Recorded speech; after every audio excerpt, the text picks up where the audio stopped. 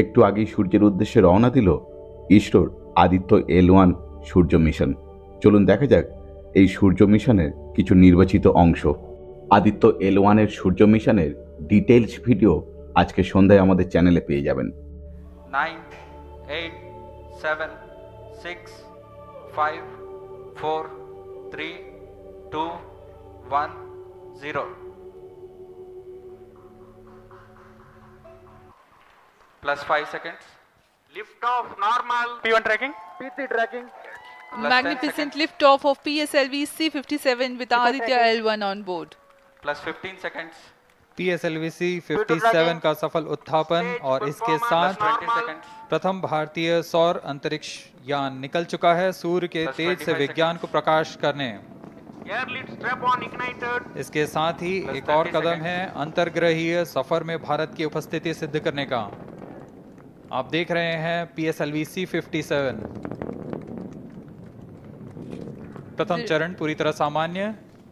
The rocket flying forth, following nominal trajectory and developing nominal thrust. The bright fumes against a clear midday Shut sky. on is in main auto. A rocket launch is more than just a sight to behold. First The stage roaring sound performance and the normal. vibrations that we can feel Shut here, on in main adding auto. to this, the thrill are just amazing. Ground-lit and air-lit strap-ons operating together with the first stage S-139. Ground lead strap on separated. जैसा कि निर्धारित है ground lead स्ट्रप on को First separate कर stage दिया गया है performance normal. और प्रथम चरण का निष्पादन सामान्य है। इस घटनाक्रम में अगला एयर लेड स्ट्रप ऑन को यान से पृथक कर दिया जाएगा। Air lead strap on separated. जी हाँ, इसकी भी पुष्टि हो गई है। स्ट्रप ऑन को सफलतापूर्वक पृथक कर दिया गया है। We are 100 seconds past the launch time. The ground-lit and air-lit strap-ons have been separated.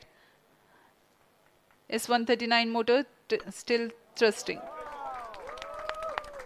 S-139 First stage 110 separated. Second के प्रज्वलन Second काल के stage पश्चात engine उसे started. भी Close पृथक कर loop दिया गया guidance है। initiated. Plus 2 minutes.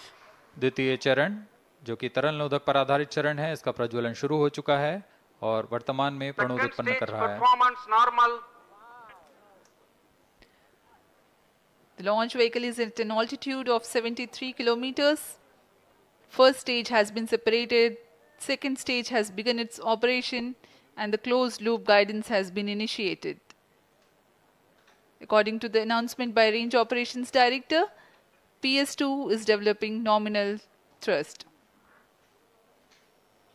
PS2 41 ton के तरल नोदक पर आधारित चरण है। इसमें विकास इंजन द्वारा 800 किलो न्यूटन का प्रणोद उत्पन्न होता है और इसका प्रज्वलन काल लगभग 150 सेकंड का होगा। Shar and Port Blair tracking stations presently acquiring signals. Flight path closely matching the prediction. Plus 3 minutes. वर्तमान में यान क्लोज लूप गाइडेंस के अंतर्गत है। Second stage performance normal. यान की ऊंचाई 106 किलोमीटर तथा सापेक्ष गति 3 किलोमीटर प्रति second. The velocity addition in PS2 regime is going to be from 2 kilometers per second to 4.9 kilometers per second. Payload fairing separated.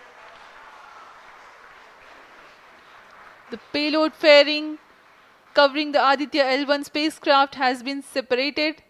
The current altitude of the launch vehicle is 118 kilometers.